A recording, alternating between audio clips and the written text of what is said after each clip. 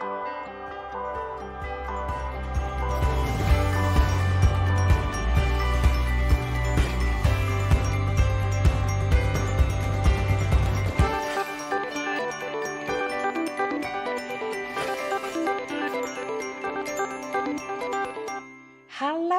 and welcome to Let's Get Real. My name's Sue Eldridge and these are my gorgeous friends. I'm Ali Wilson. And I'm Chris Larkin. And I'm CC Wilson. It's lovely to have you with us today. So, I don't know if you've seen many of the other programmes that we've done, but on many of them we've talked about or we've mentioned understanding our identity, and we've used the phrase the Father heart and understanding God as your Father. And so we just felt that we really wanted to unpack that a little bit and maybe in doing so share with you our story, because each one of us had been Christians long before that is that we'd come to know Jesus as our personal saviour, but quite a long time before we actually understood God as our daddy and understood what that actually meant that we were. So we want to share our stories with you. And Cece, why don't you kick us off? Tell us your story. You know, just the whole topic of identity can just seem so vast, can't it? Like, well, what do you mean? Of course I know who I am. Yeah. You know, my name is, you know, et cetera, et cetera. But really, like who are we and whose are we? And in my personal journey, just learning about, okay, you are not this person who doesn't belong. You're completely lovable. You know, you're worthy of pursuit, like you're worthy of all of these things. That was such a foreign concept because I grew up in an environment that was very much performance driven. So for me, it was about, if I do this, then I will get this. Sure. If I fast for 40 days, then maybe God will speak to me. Wow. Maybe, perhaps. You know, it was very performance driven. And just knowing about myself just seemed to be very, very difficult. And that's where all of the behavior, like, you know, we've spoken about in previous episodes, about being the promiscuous girl. You know, because I was looking for love. I was looking for my identity in the wrong places. Sorry to sound so cheesy. Along the journey, though, for me, it really came to, you know what? How long are you going to live in this cycle? How long are you not going to know who you are? Wow. And what does that look like? And you know, I speak about my Bethel experience because it was 5 years of being, okay, God, now we need to speak now. You need to tell me who I am. I need to understand, because things have been tainted by my past. And I remember having this revelation one day and being encountered by love. Wow. And I remember laying down in my room, and I thought, if I did nothing else but stayed in this room until the day that I died, Wow. God would still love me. And the love encounter in that moment where I realized I don't have to perform for love. I don't have to do anything or change anything, or, you know, it was just about just being authentically me. And I mean, I don't know about you ladies, but for me, I would walk around with a mask. I would present myself as one person and people say, oh, you're so amazing. And I'm like, oh, if you really knew, then you wouldn't say that. And there was a lot of shame and there was a lot of kind of, you know, you just don't get me. And it was because I wasn't really showing who I am. So for me, my journey really looks like becoming more authentic. And out of that, that's when I wrote my book about 21 Insights for Authentic Living. Wow. And it was really about, who am I? Can I confront my darkness? And when I do confront the darkness, am I still lovable? Sure. Because I think that's the part that we get really, it scares us. If you knew this about me, would you still love me? Yeah. You know, if you knew these dark, deep parts of me, would I still belong? And it's in the acceptance. I always talk about self-acceptance. And I feel like when you look at yourself in the mirror and you say, okay, this is who I am, and you accept that, you start to evolve and you start to grow and your identity begins to form, and you realize, like, actually, I'm a child of God. I don't have to do anything for anyone. It's just simply, I can just be myself. So I think, I mean, it's just such a long journey and we're constantly evolving, aren't we? That's right, I don't think we've ever arrived there, do we? Never. We're constantly evolving. So for me, it was really just that encounter with God and understanding, like, whoa, I don't have to do anything for love. Like, my value isn't based in what I do or what I can do for other people. My value was when Jesus was on the cross. When he went to the cross, he said, you are valuable, and that's why I'm giving my life. So for me, it was really, the journey was just incredible because I would hide. That, I think, for me, is I can feel myself getting emotional about that. I would hide because I didn't want people to know. Wow. And I think a lot of people do that. You didn't want people to know who you were. Yeah, who I thought I was. Sure, yeah. You know? Yeah. And my experiences and the shame and the choices, because it was really a judgmental environment. And it wasn't until I realized, like, oh my gosh, like, I don't have to perform for love. Like, when you've lived your life having sex to feel love, and then you have that epiphany, I don't actually have to do this. Yeah. Completely shifting. And in that, the strength and my boldness to actually stand up as I am and be like, this is who I am. If you like it, you like it. If you don't, you don't. So who did God say that you were? What did you find out? What did he say you were? Going from what you knew you weren't. Yeah. So for you, what was it he said you were? I think the hardest thing for me to believe was that I was beautiful. Like, that was the hardest. And it might sound very just, whatever. No. But the hardest thing for me was to accept that I was beautiful. I wrote a spoken word piece that came from, God, how could you make me so ugly? Wow. How could you I would cry. I was so depressed. But when he said, you are beautiful and that you are my daughter, there's two phrases that the Lord uses with me, and there's my child and there's my daughter. And I hear that often, and it was a sense of belonging, because in the household, although my parents were together, there was an emotional absence. There wasn't that. I never heard I love you growing up. So I didn't know that I was actually loved. I didn't know that who I was enough. Sure. Do you know what I mean? Yeah, so, I would really, really say that that would be it. That's amazing, Cece. That would be it. Doesn't it change everything? It changes everything because you're not trying to find it in people or the guy or because you know who you belong to. Yeah. Like, no, this is who I am. I can walk into a room. I don't have to feel insecure about. I mean, we have our little insecurities. I'm not gonna be like, I don't have any insecurities. No, of course. But on a whole, it's just like, this is who I am. Like, I am powerful. I am free. I'm able to be who I am. And if somebody doesn't like it, that's your problem. Yeah. Do you know what I mean? Yeah. I know Chris said that. Yeah. Recently that was something that you'd learned. This is me, and if you don't like it, I'm sorry. Was it you that said that? I think it was her. I don't think it was me. Well, anyway, it's the truth, though, isn't it? Wow, Cece, that's a powerful story. Thank you so much. What about you, my I've just little been cherub? thinking, I'd like to start right at the beginning because, as you knew from the other day, that I was adopted. I understand I was several months old before I was placed, and I was in hospital, in the hospital cot. And nurses would just feed me. And looking back now, I can think, well, that's the time where you come out of the womb and you have people around you saying loving things over you, even though you can't hear them. So I missed probably several months of having an identity as a wanted baby. So I think looking back, that had a major impact. Sure. Then I was adopted into a family where they were an older couple. They didn't know how to parent, and they kind of carried on the same life as they did before. And I was kind of looked after myself a lot of the time. In those days, social service wouldn't have particularly done anything. So I had to bring myself up. Yeah. And in doing that, I had to try and make myself a person that fitted those people around me, fitted my environment. In that as well, I had adoptive cousins and uncles and aunts who made it very clear that I was different. Wow. I always knew that I didn't belong because they told me I didn't belong. That was nice. Yeah. But I remember being 3 years old, this is really weird, 3 years old, looking at them. Now, you don't rationalise when you're three. No. Looking at them thinking, I don't belong to you and I'm so glad. Really? So cute. Because I knew that I didn't belong. So in one sense, that was a freedom for me. I didn't belong to them, so I don't have to be like that. Wow. But then there's a problem.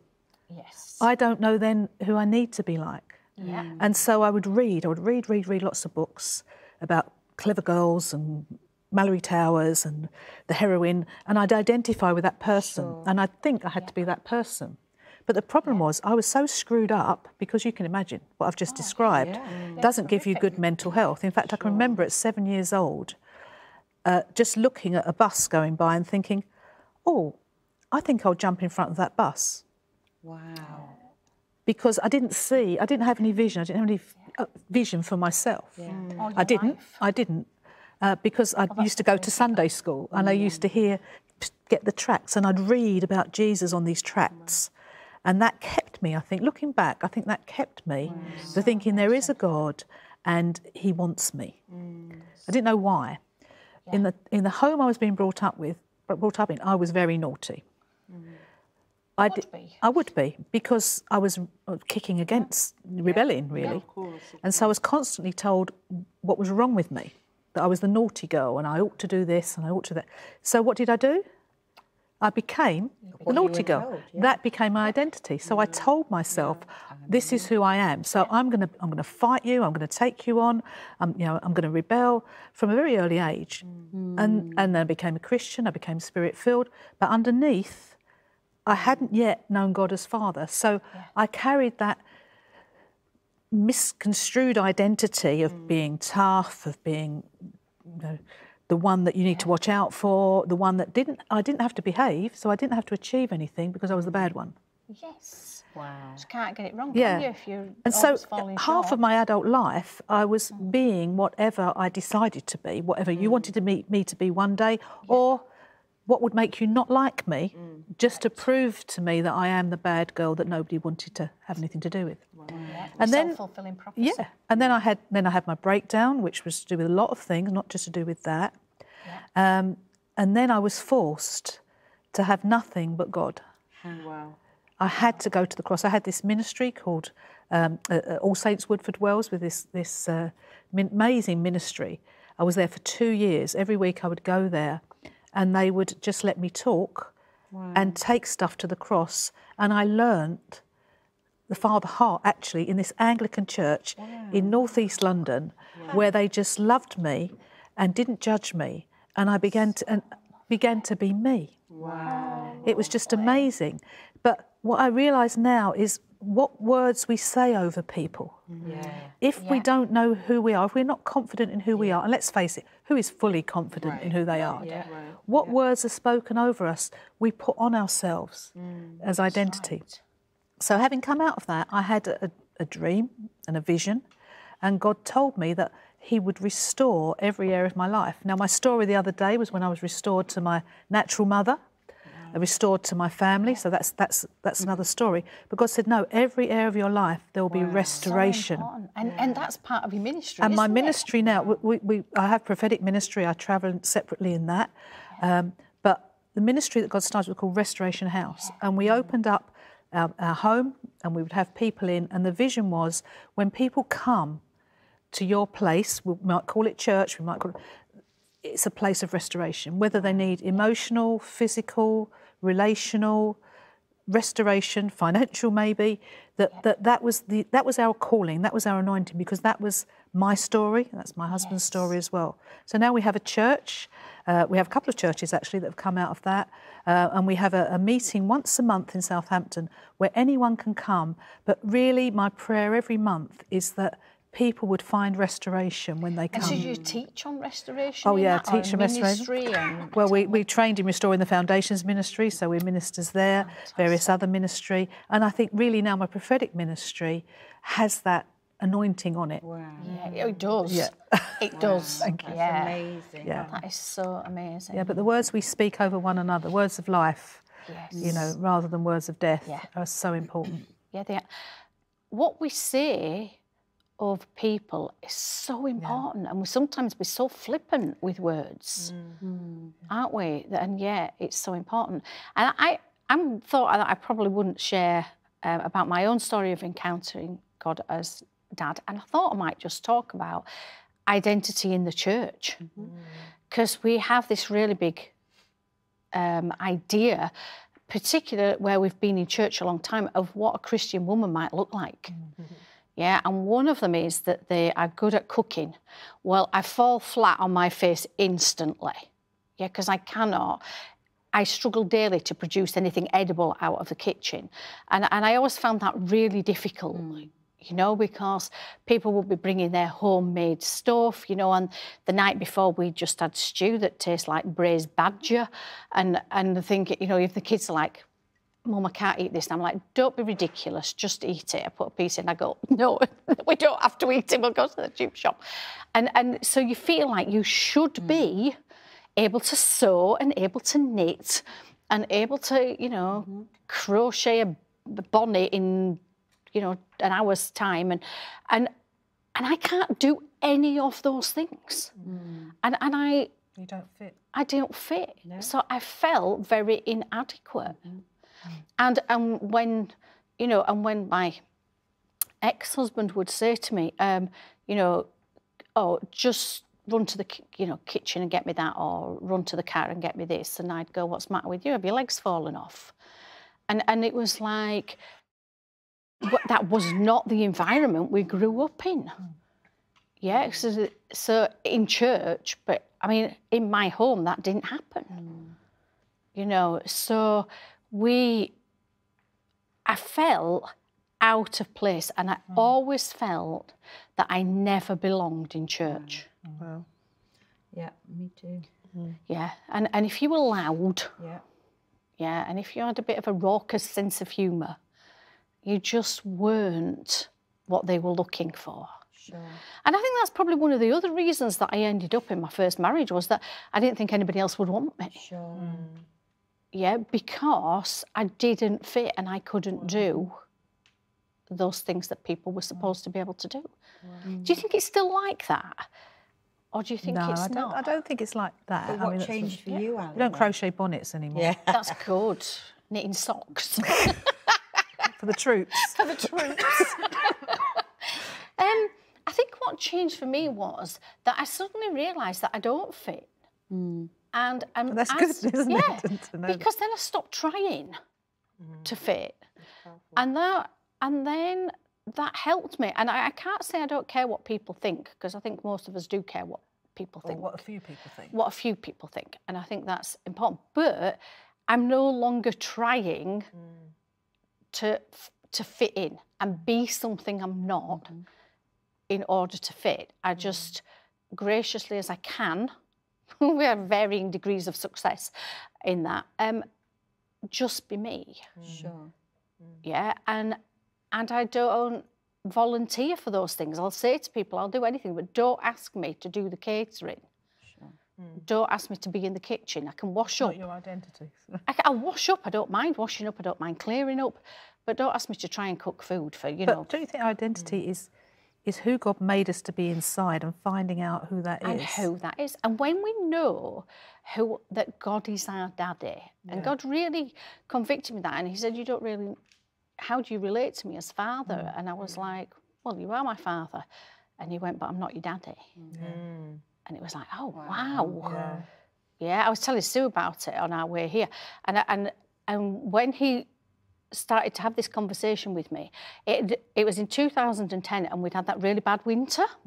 Yeah, and my car windscreen washers had frozen absolutely solid, and I had to get from West Yorkshire to Liverpool to pick up my daughter down the motorway, and I had no wash wipe. So I'd got a bottle of water that was leaning out of the window, squirting. I'm sure if there's any police watching, right? Okay, but I was doing that, trying to be able to see, and God's talking to me about all these things, and I'm saying, this is a really inconvenient time. This is a really good thing, but I'm absolutely crying my eyes out. I can't see out the window anyway, but I did manage to get to Liverpool and back. And it was like I didn't realise that he wasn't my daddy, and that he was just my father. And he reminded me of some things that had happened in my childhood which had created that. And we dealt with those things. And I think when I realised that, of what God was like, I stopped trying to fit in. But don't you find sometimes we need other people to help us? Yes. You know, I went on this course at this Anglican church that set me free. I mean, Sue, you run Alive and Kicking, and it's just amazing what's happening there. Tell us a bit about that. Yeah, it is. Well, like you, I gave my life to Jesus when I was 8 years old, and And it wasn't till I was in my 40s, till I got, oh gosh, tissues. It wasn't till I was in my 40s that I realised who he was and who I was. You know, I identify with all of your stories. I didn't fit in. I thought I was worthless. I couldn't imagine anybody loving me unconditionally, apart from my mum, who I said about earlier. And I thought I think it's been said, I thought everybody would suddenly realise, you know, wake up and realise who I really was. Right. Like, and so it was like trying to keep it all together. But because I'm so loud and quite open, it was even harder to keep it all together because it all just kept coming out, you know. And we were leading a church. I mean, and I think we've said, haven't we, about being an orphan. And an orphan just means in the Christian circle that you don't know who your dad is and you don't know who you were. And I was in my 40s when I started this journey, and it was definitely the change everything journey for me. I think it was funny, the identity and the father heart stuff seemed to go alongside. I started having people say things to me, you know, like prophetically go, Sue, you're a mother to the nation. Yeah. And I'm like, you have no idea who I am. And I'm a lot of things, but I'm not that. And I can remember being in Bethel. I think it was the first time we were out there, and I was in the queue for coffee at Hebrews, and somebody came up behind me and they said, "Oh, I saw you in the worship last night, and God gave me a download for you." And it was before I didn't think to get my phone out. And she started prophesying about who I was and what she saw me to be, and it was mind-blowing. I cannot remember anything about it apart from, again, mothering the nation and rising up and taking your place. And she went away, and this is what, you know, we've talked about, how do we hear God? I had this conversation going on in my head. God said to me, okay, Sue, now it's your turn to choose. Wow. You can either choose what I say about you, or you can continue to wallow in the self-pity that you have over your life. And I went, wow.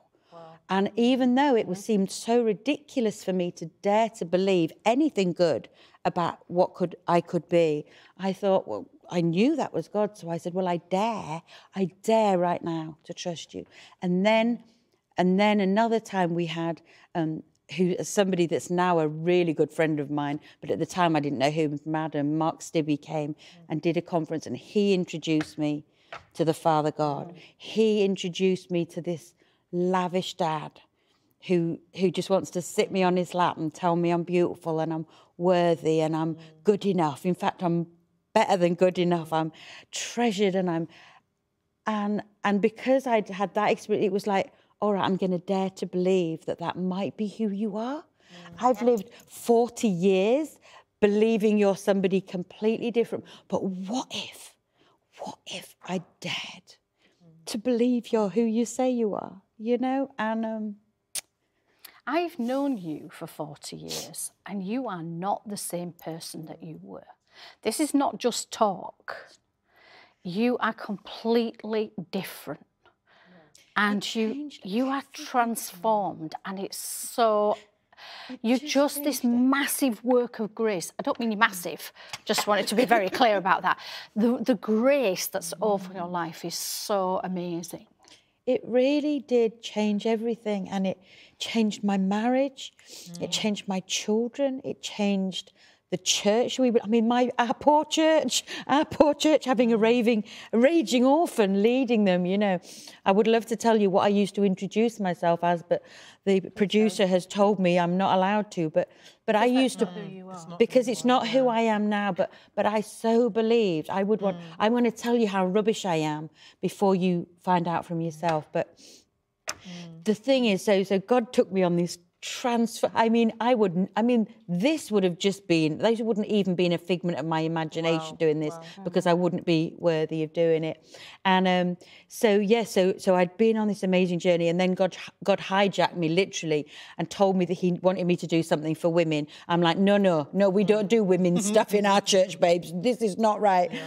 And basically I ignored him for 6 months, and then I got to the stage where I couldn't ignore him anymore. And he gave me the name. He said, it's a light. I want you to call it alive and kicking. And I want you to take women on the journey that I've taken you on into freedom and taking the mask off and vulnerability and living shame-free. And that's what I do. So it's a 3-day school of empowerment for women. Yes, so these women are changed because I'm joking. I was a right mess before I went on there.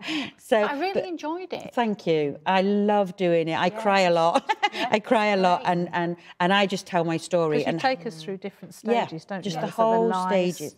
And I tell my story, and then Holy Spirit, you know, the work is really done by Holy Spirit, and it's life-changing. Wow. And but you know, all the details of Restoration House and of Cece, what was your book called? 21 Insights for Authentic Living. Wow, I love that. And Alive and Kicking, and Alison's stuff.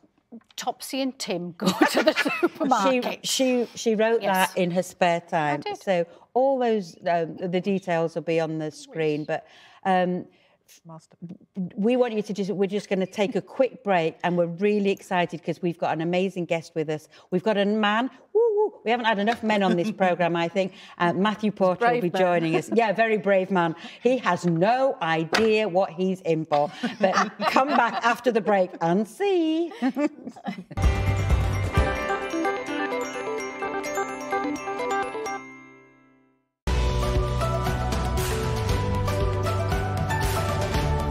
Hello and welcome to the Mum Show. I think it's just so important for children to feel safe, so they have to have some boundaries in place. You know, anybody can be the pastor at the church, anybody could lead that meeting, anybody could run that team. Nobody else can be the parent to my children.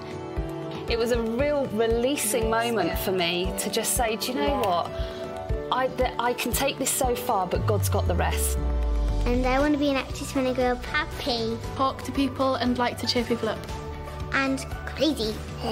You know, our own experiences of being parented has a huge impact on how we feel loved, and also how we then go on and make meaningful relationships. And the Word is just full of, like, guidelines for right living.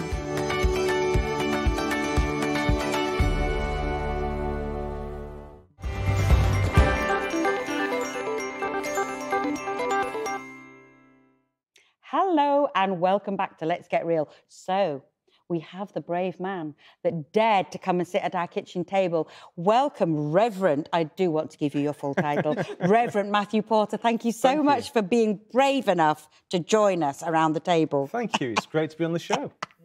Tell us a bit about your journey and how you ended up in that wonderful place. Yeah. So I live in York, the old historic capital of the North. We still like to think that's the case. So I'm a vicar, a senior leader of a church called the Belfry, St Michael the Belfry, which is right in the heart of York, right next to York Minster, which is probably the finest Gothic cathedral in Northern Europe. Wow. And so it's a great privilege to live in the city of York. I'm married to Sam. We've been married for 27 years. Wow. We've got 5 sons. 5 sons. From 13 to 23, and we've also got a teenage asylum seeker refugee living with us as well. So it's a busy household. Amazing. Wow. Yeah. Now, one of my heroes is Archbishop Centenu. Yeah. And I just remember when he first came, he was baptising in a paddling pool on the steps of the cathedral. We often help him do that. Do you? Yeah, he does that around about Pentecost every year. Yeah, he's quite a character, isn't he? Oh, he's a great character. He's a wonderful leader. One of his main gifts is actually evangelism, just telling people about Jesus. And it's great to see him on the streets, just talking to people and wanting people to hear the good news of Jesus. And often he leads people to Christ on the streets. Really? Yeah, that's one of his main gifts to the church. Yeah, so he doesn't just sit in his not at all. Archbishop cubby hole in the cathedral. No, he loves to be out and about amongst the people. Brilliant. And you've just written a book? I have indeed, and I've got copies with me. I've got a copy for each of you. So thank you. Excellent. Wow. So enjoy this. Yeah, this. I wrote this book actually last year. It's called. And it's got a bookmark. There you are, especially for you.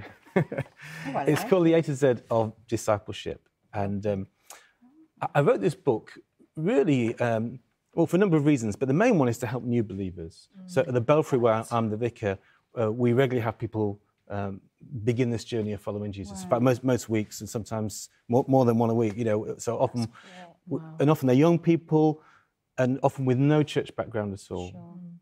And so they know nothing, which is actually quite a good place. So yes. what do you give them? It was actually hard to know. What do you give someone who knows nothing? They're just starting the journey. Sure. So really, this is for those kind of people. So or perhaps there's someone who's thinking about starting following Jesus, but wants to know, what does that mean? Sure. Yeah. Or maybe people want to go back to basics. So it's a very simple book. That's what this book's about. That's so good. Wonderful. Yeah. Actually, the inspiration came in a dream. So one of the main ways the Lord speaks to me is prophetically is in dreams. Okay. In fact, I remember it very clearly. It was the 3rd of March 2013. I remember it because it's my third son Luke's birthday. Wow. I remember waking up that morning having one of these dreams that really grabs your attention. You know, this has come a bit left field, and in this dream I was handling a book which I knew I'd written, and I could see the book. I saw it had 26 chapters. I didn't see the chapter titles, but I knew the feel. Each chapter was short, with simple language, explaining the basics of the faith. And as I looked at it, I saw the title. It was called The A-Z of Discipleship. Oh, my goodness. So I remember writing this all down and having a real sense that one day I need to write this book. Wow. And I wrote it a couple of years ago. It got published last year. Well, thank you for writing it, because I do think, that there's many tools as you have to help people in their early life and to help people discipleship other people. So really appreciate that. Yeah, and thank you for our copy. I had a very similar experience with Topsy and Tim Goes to the Supermarket.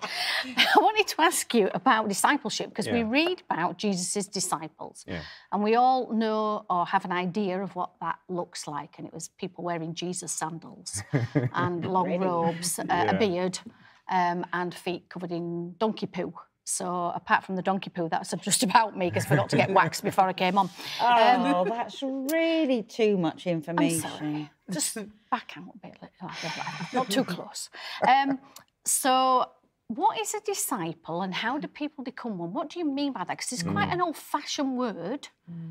Well, it is, though in some ways I think it's a word that's coming back into the church, because actually sometimes we just use the word Christian. I'm very happy to be a Christian, but actually when you say to somebody I'm a Christian, for many people, particularly who are unchurched, that's a very negative word. They think of the institution. Sometimes they think of oppression.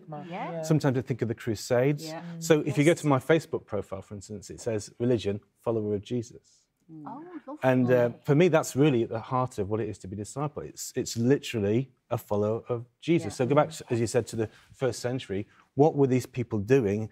These disciples, they were literally following Jesus. And I don't just mean that as a Christian. They actually went with Jesus. He was the master, so they went where he went, they did what he did, they said what he said. And so it's the same for us. Disciples, I think, are called on exactly the same journey. And I think it's an exciting journey. You know, I think often the church has made discipleship dull and boring. Bible study. God forbid that's the case. You know, it's an adventure. I mean, Bear Grylls talks about that, doesn't he? You know, he's the face of Alpha, and often he says, I've heard him say this before, you know, he's had so many adventures in life, but the greatest adventure is following Jesus. Well, if he says that gets my attention. That's true. Definitely. That's really true. And as long as you don't have to eat a still warm yak's liver, that's true. then that's okay with me. So for me, being a disciple is following Jesus. Discipleship is, the definition I give in the book is a simple one. I think it's the daily practice of following Jesus. So it is following Jesus, that's important to it, but it's a daily thing, not something we just do every now and then. It's a 24/7 thing, it's a lifetime thing, and it involves practice, it involves discipline, it involves work, it involves going on this way of Jesus, it involves learning. In fact, you know, sometimes people might translate the word disciple in the Bible as apprentice. I think it's a really good word. I think it's you know, we're learning to under the great master. Wow. I love that. And so why do you think discipleship is so important? Well, I think it's important because it was important to Jesus.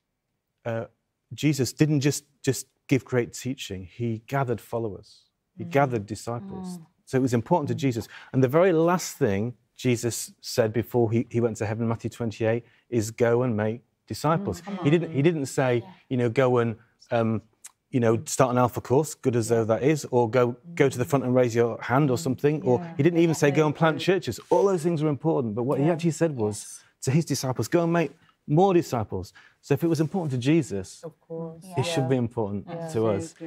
And I think it's disciples, isn't it, who change the world? Yeah. Should be. And hopefully discipleship is not just a good life, it's the best life.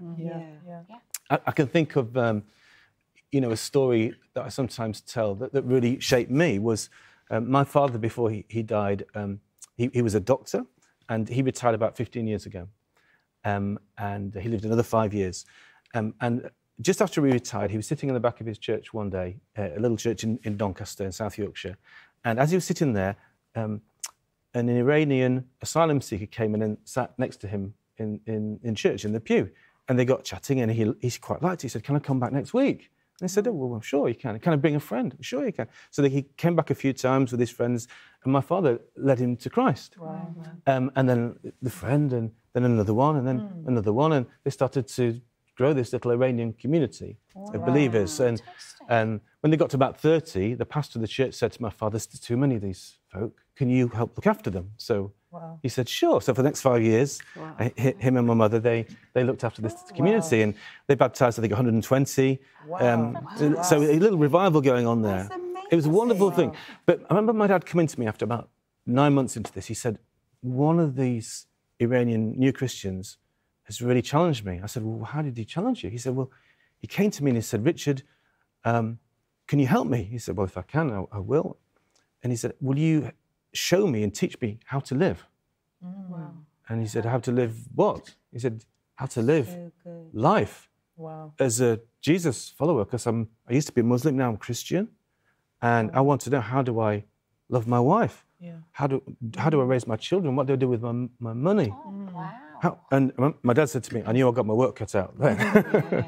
But that's discipleship, isn't it? It's the best way to live, and we need to train people, help ourselves and each other to know, what does it mean to follow Jesus, live this life that's good for us and transforms the world. That's what discipleship is about. And do you think that's why we've lost quite a lot of people, converts, who turned to Jesus but then have slipped away? Do you think it's because we haven't discipled them properly? Well, that's probably part of it, isn't it? Yeah, and it's a journey for us all. None of us are perfect, are we? But we need to create a community in our churches and a culture in our churches that encourages discipleship. That's really important to us at the Belf. We don't do this perfectly, but we're learning how to do this better. And then how do we mature as disciples? Like, because you've got the new convert, and then they're growing, they're learning the basic principles. But how do we mature? Because even I've been saved for many years now, and I'm sure there's the next level of maturity. So how would we practically do that? Yeah, it's a really good question. I think it's about not making it too complicated, actually. I think it's about doing the basics well. And I'm quite a lover of rugby. We're in the season of the Six Nations at the minute. And I read a quote in the paper a couple of weeks ago from Eddie Jones, who's the England rugby coach. And this quote really got my attention, because I was asking him, what makes a world-changing team? And I read this quote in the paper, and he basically said, to be that good, it's not about doing brilliant things. It's about doing basic things brilliantly. And I love that. I thought, yes. And I thought, actually, discipleship is about that. We can overcomplicate it, but actually it's doing the basic things. So what does that mean for us personally? Reading the Bible every day. Just be daily in the Word. Be praying every day. Be prayerful as we go through life. Following the two commandments, love God with everything we've got and love our neighbours. Yes. Care for the poor, reach out with His love. These things actually aren't difficult. It's just doing the basic things well, I think, and then encouraging each other in this, because we struggle sometimes, don't we? And we find it difficult, and we need someone to put an arm around our shoulder sometimes and support us. So, I think that's how we mature. Just do the basic stuff well. And would you say as well, like maybe having somebody, excuse me, who you could be accountable to? Yeah. I think accountability comes into this. Very much so. You know what? This is Because accountability isn't, oh, I've done something wrong, tell me off when you've seen that I've done something wrong. It's like, well, this is who I say I want to be because you help me become that. Or hold up the standard for me to be that. So would you say that accountability would be a really important part of... Crucial, And if you look at Jesus, I mean, he spent time with a crowd, 72, but then with the 12, he had the team. Then he had 3, and even just 1. But I often wonder, what did the 3 get up to? We get glimpses of it in the Gospels, don't we? But it seems like he took them aside, kind of mentored them. So different sizes, I think, really help. So I'm part of a small group in our church, but I'm also part of a 3. And for me personally, I've been in a particular prayer triplet with 2 guys now for 20 plus years. Wow. And we just hang out together, we email each other, we text each other, we get together and we pray for each other. We confess our sins to each other. It's really healthy. It's really good. So that accountability is crucial, I think. Wow. And is that what you would? Is that in a way what you've said? Would that be like a culture of discipleship that you've explained? Yeah, definitely. It would be, and different levels for different things. And I think we see something like that culture in the scriptures at the end of Acts chapter 2. So in Acts chapter 2, we have the outpouring of the Spirit. And at Pentecost, and 3,000 become believers. It's a wonderful first day of the church. But then there's that lovely description, isn't it, at the end of Acts chapter 2, of what that community was like. It talks about how they were generous and how they were praying and how they were seeing miracles. But it also talks about how they were in the temple with a larger group, and then how they gathered in homes and in smaller groups. And they were obviously doing different things in those different places, and different levels of accountability. And then there's that lovely scripture at the end, the Lord added daily to their number, those being saved. And so the number of disciples was growing. They were expecting to be making disciples all the time. And I think what's interesting about that is I heard someone say once, they were all together in one place, and then the Holy Spirit fell. But it was the culture of unity, it was the choosing to be together, and then the Spirit came. I think we often think, Holy Spirit come and then we'll be one. But it's that discipline of saying, we're together, we're one. And choosing discipleship, and the Holy Spirit comes upon that. Yeah, definitely, I agree. And that place of prayer as well, isn't it? They were gathering to pray. Wow. Matthew, thank you so much for being with us. The A to Z of discipleship. I really think this is going to be such an excellent tool for the church and for new Christians. And thank you for writing it. And thank you for having the courage to come on our programme and talk about it. We really appreciate it. It's been fantastic to be here. Thank you very much. Thank you so much for joining us, and join us next time for Let's Get Real. Bye.